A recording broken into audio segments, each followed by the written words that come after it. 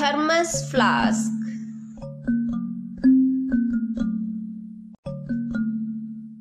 A thermos flask maintains the temperature of the substance present in it.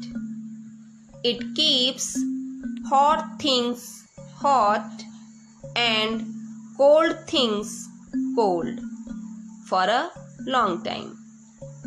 This is achieved by minimizing the exchange of heat by conduction, convection, and radiation. Let us see its construction to understand the principle. A thermos flask consists of a double-walled glass bottle. Glass is chosen as the material for making thermos flask because it is a bad conductor of heat. There is an insulating material in between the metal container and glass bottle. The surface of double-walled glass bottle is silvered like a mirror. This is done to reduce the transfer of heat by radiation.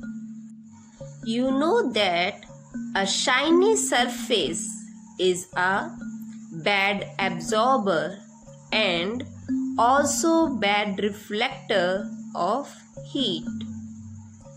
All the air is evacuated from the space between the two walls of the glass bottle to prevent the transfer of heat by conduction and convection.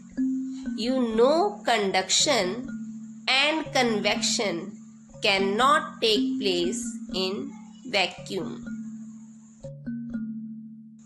A plastic stopper is fitted in the mouth of the flask and a plastic cap is screwed over this stopper. This is done to reduce conduction of heat as plastic is a bad conductor of heat.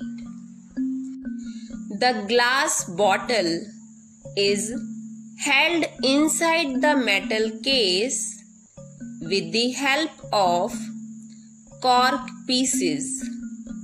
This is done to prevent transfer of heat by conduction as cork is a bad conductor of heat.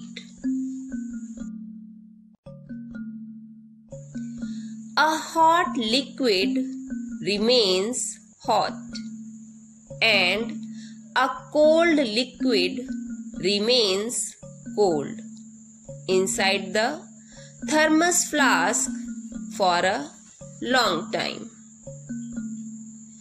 What can be the reason behind this?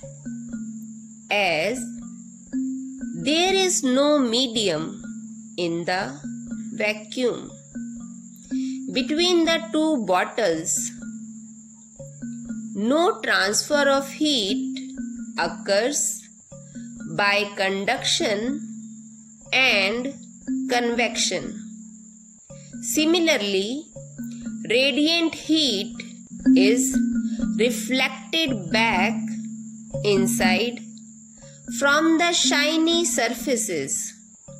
Also, as glass and plastic are bad conductors of heat,